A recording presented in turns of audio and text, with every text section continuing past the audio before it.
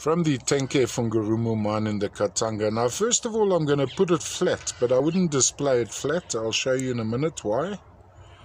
Little mountains and valleys, almost geodes of sitting on a matrix, pretty red. So I think a lot of heterogenite in this matrix, in this dolomite, and of course malachite as well. And dusting this would be a layer of tiny quartz crystals which are absolutely see-through.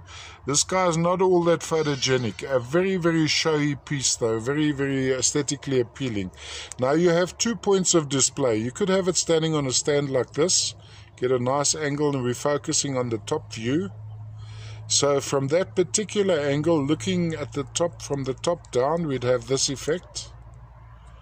So lovely cavity. Now when you look under magnification, you can actually see through the little clear quartz crystals.